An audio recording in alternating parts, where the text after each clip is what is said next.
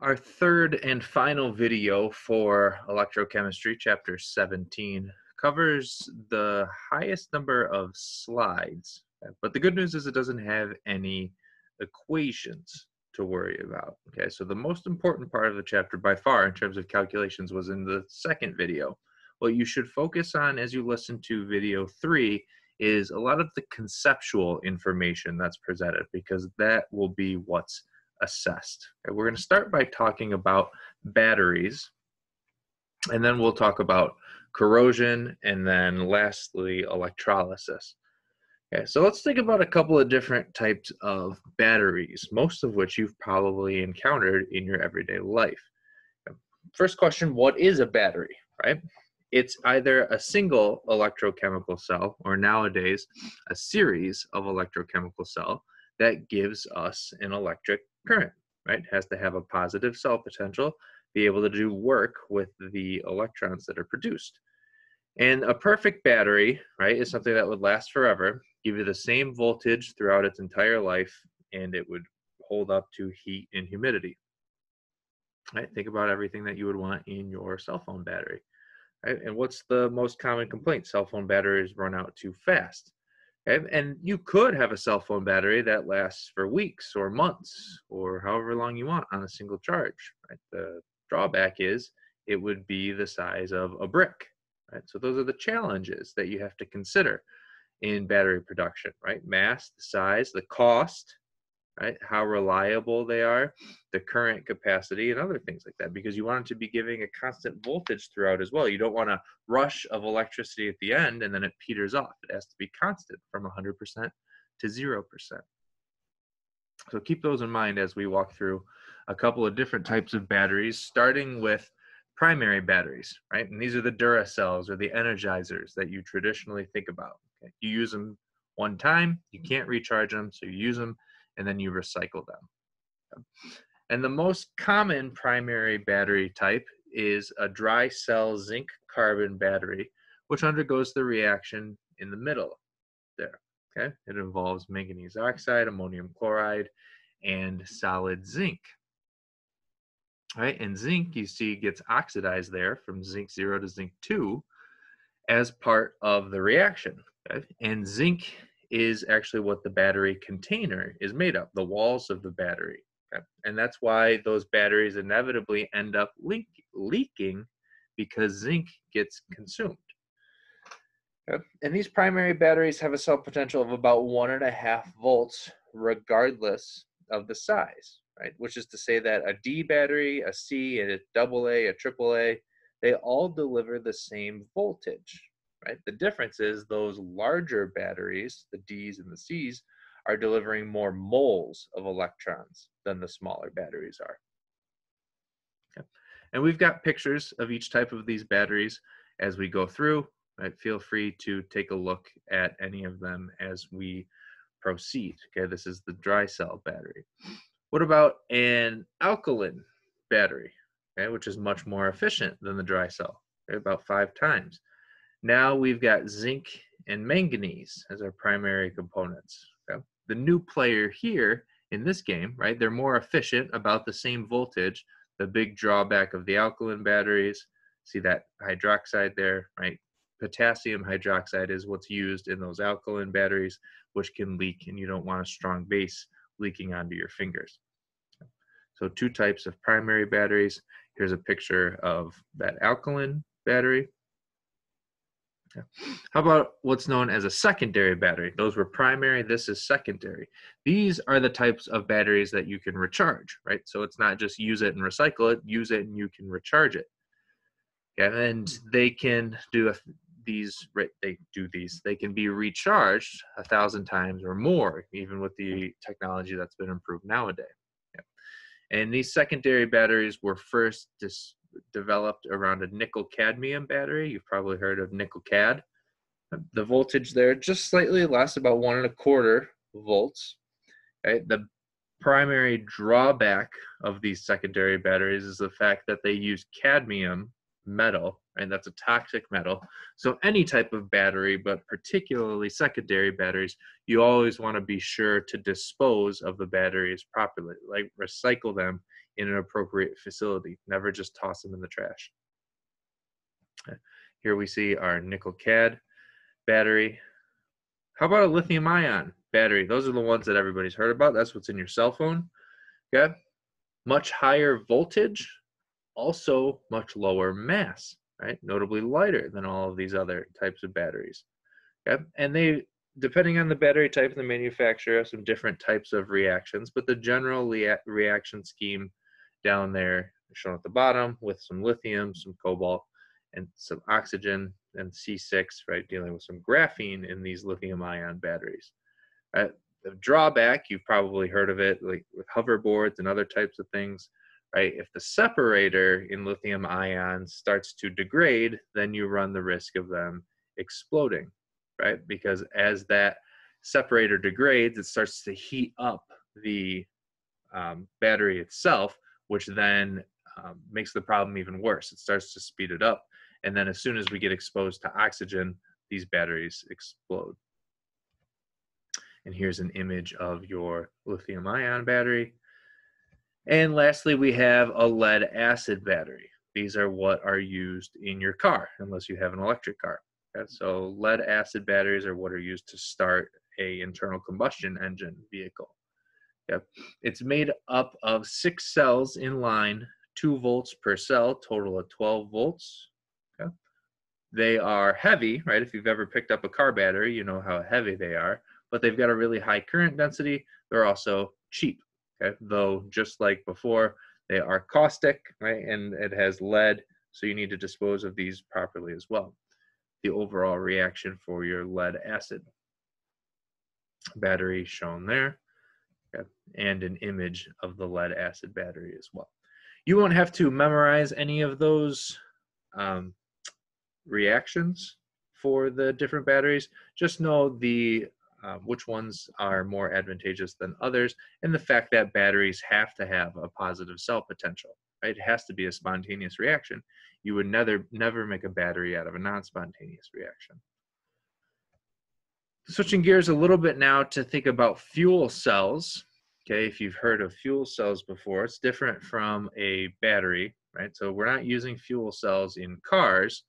We're using them in things like satellites or submarines because they're a lot more efficient. Fuel cells typically have an energy efficiency of about 40 to 60%, as opposed to an internal combustion engine, which tops out at like 25 to 35%.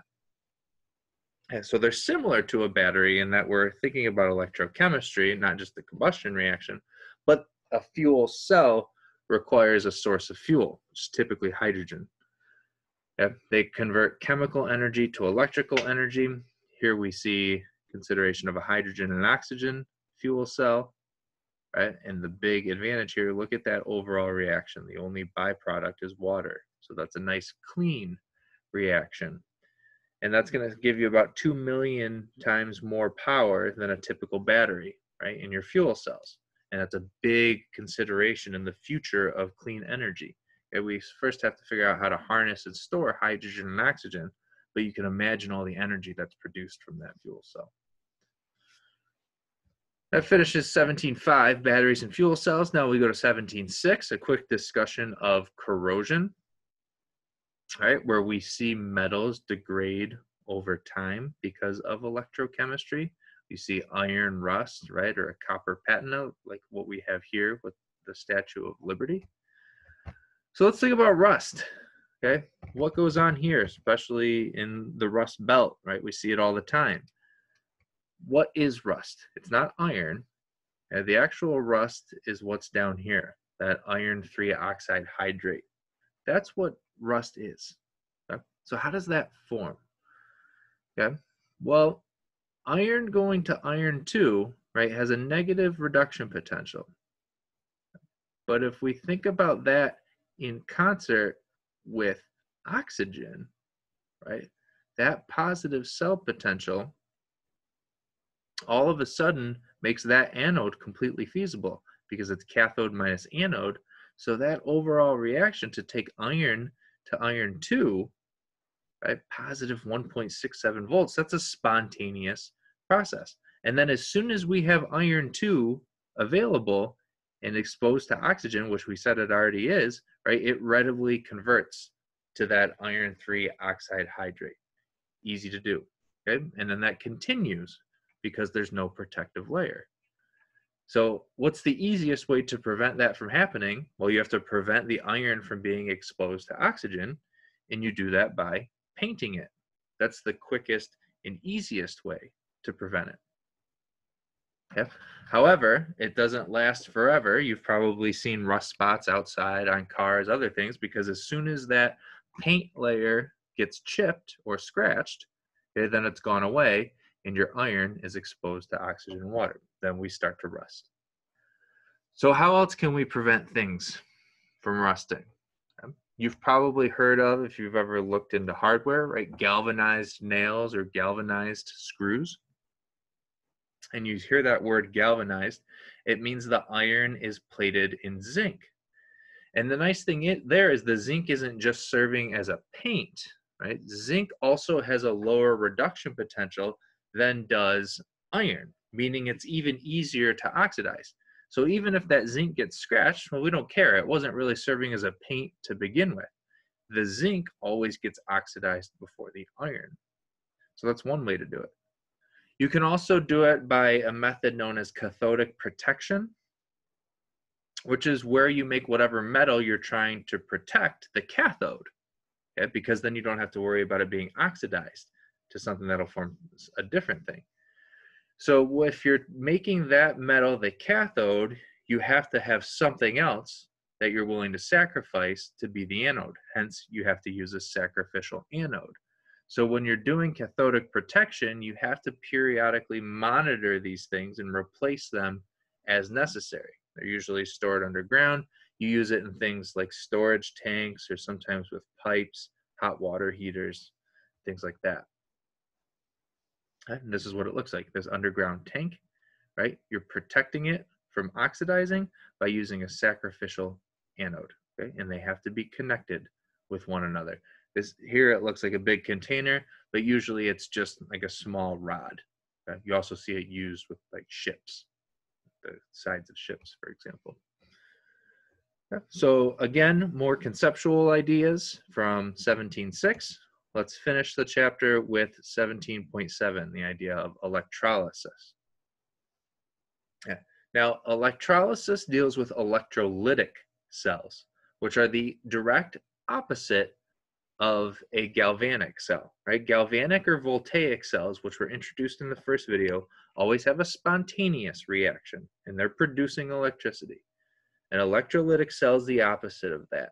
This is where we have two things together where it would be non-spontaneous, but we put electrical energy into the system to cause it to occur, right? So forcing an electrolytic cell to happen, that process is known as electrolysis. Every night when you charge your phone, putting electricity back into it, reversing the reaction that's occurring throughout the day when it's unplugged, that's an electrolytic process. So different process, but exact same principles as what we did before. If we think about the electrolysis of molten sodium chloride, which is how sodium metal and chlorine gas are produced, that cell potential is -4 volts. So it's clearly non-spontaneous. What does that information tell us? Well, I have to apply a voltage of 4 volts or more into the system in order to get that reaction to move forward. And this is what that reaction looks like, right? See, producing chlorine gas and sodium. How about the electrolysis of water, right? A non-spontaneous process, right? Overall down here, E cell is equal to -1.229, right? Non-spontaneous process, but this is one of the things that ties into what we talked about before. Okay? Splitting water to produce hydrogen and oxygen is one of the steps that's necessary into a green future, right? Harnessing those two individually and then storing them, using them later for energy. Okay? And this is what the electrolysis of water looks like. You've also maybe heard of electroplating. Electroplating, maybe you've even done it in a previous lab. Right? Electroplating is when you put a thin coating of one metal on top of another metal, which was a conducting surface, right? You've used electrochem to plate a metal on top of another one. And it has a lot of different applications, right? You can electroplate a surface you're trying to protect for like corrosion resistance, okay? Which is not to say that that's how zinc is done when things are galvanized. Typically, those are just dipped into molten zinc. But you can use electroplating for corrosion resistance. You can use it to make something stronger. You can use it to make something purer. You can use it to make something prettier, right, with the aesthetic finishes. That's how your silver-plated jewelry is made, with electroplating. Hey, you've got some sort of cheaper metal, and you are plating the silver on top of it. Yep. And that's done by using actual silver metal in a solution with silver nitrate.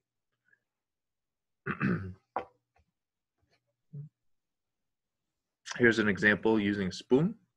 Okay, this is how cheaper jewelry, or sorry, I used jewelry before. Silverware is used. Typically, you don't have in your drawer a real silver spoon. It's called silverware because it's electroplated with silver on top, right? Taking a silver anode, right?